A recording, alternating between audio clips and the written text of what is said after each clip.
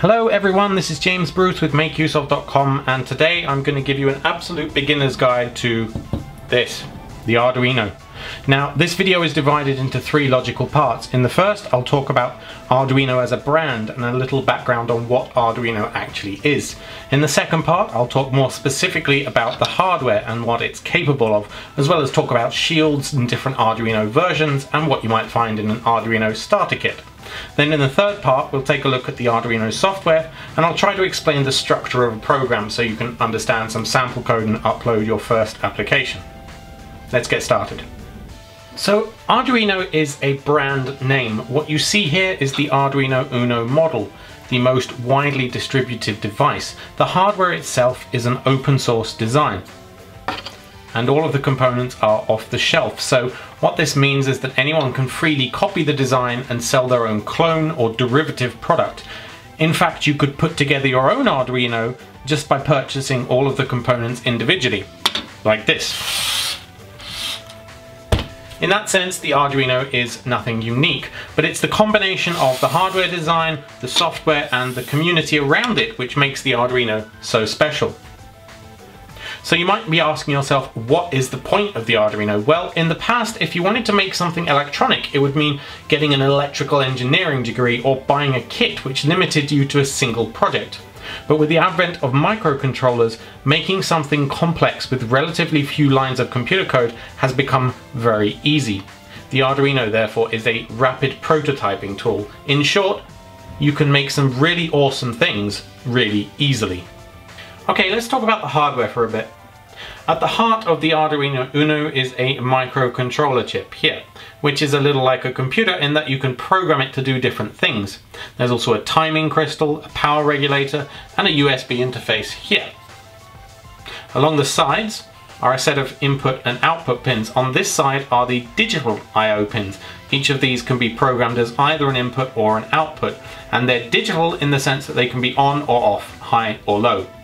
Now, a few of these digital I/O pins are special. They're called PWM, and they are indicated with a little wavy line next to the pin number. What this means is that they can act like an analog output by sending pulses, for example, to dim an LED, while the other pins would only turn it on or off at full brightness. On this side are firstly the power connections, from which you can take 3.3 or 5 volts for your components and a ground line. Then you have 5 analog inputs.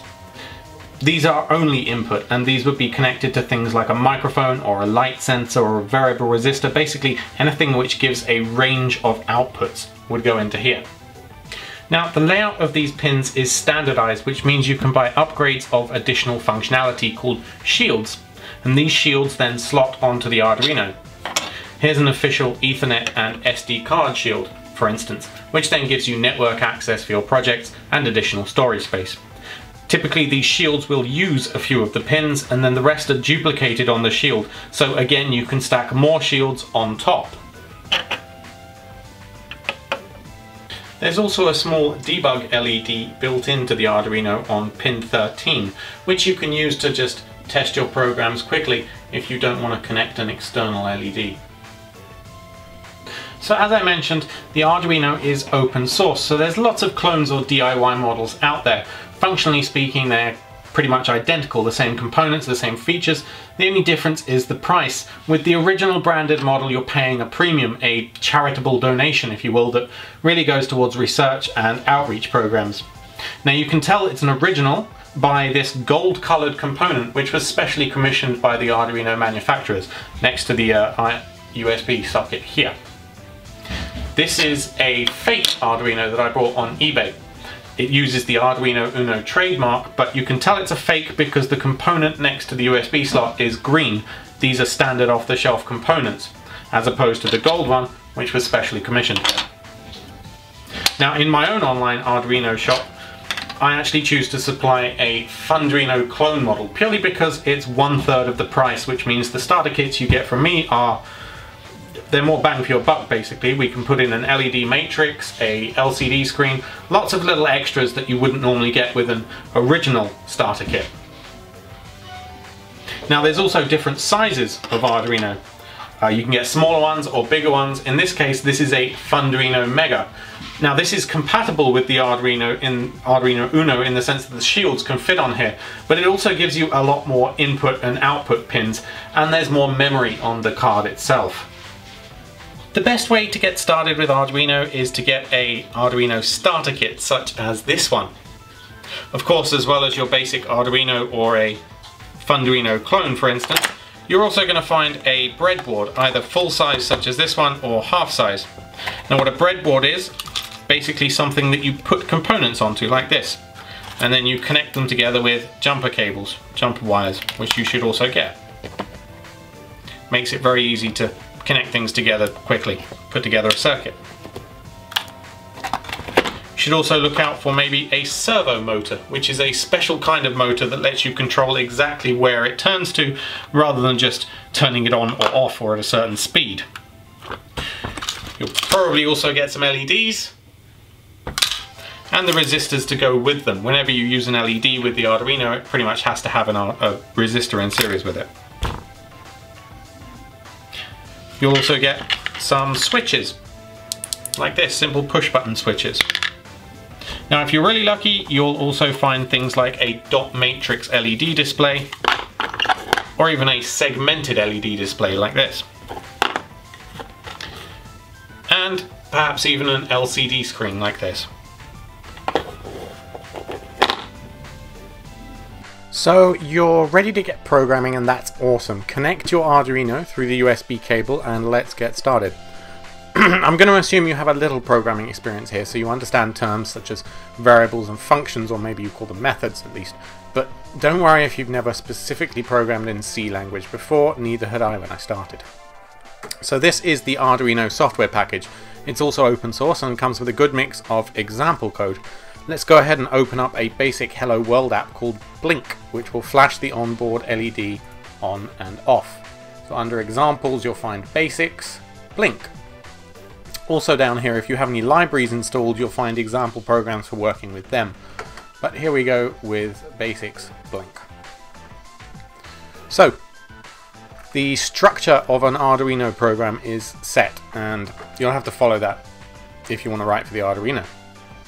First up, at the top of the program, well, you'll probably find some comments first, but then you'll find any variables, constants, and library imports. Libraries being extra bits of functionality that you can add, since there's no point reinventing the wheel, things like dealing with time or dates, or libraries for interacting with specific components like a temperature sensor.